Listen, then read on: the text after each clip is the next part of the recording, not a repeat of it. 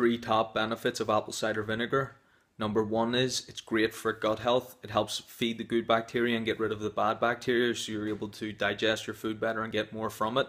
The second thing is it helps get rid of kidney stones. A lot of people with the diets they eat end up accumulating kidney stones, and the body's not pumping the blood through the body as good as it could be. The kidneys are great ways of diffusing out the different minerals and toxins in the body and cleaning the blood. But if you're not getting in the right foods, you can start to develop blockages in the kidneys. Apple cider vinegar helps push through all the debris that's stuck in there, and your body can pump the blood through better, which is going to help your overall health.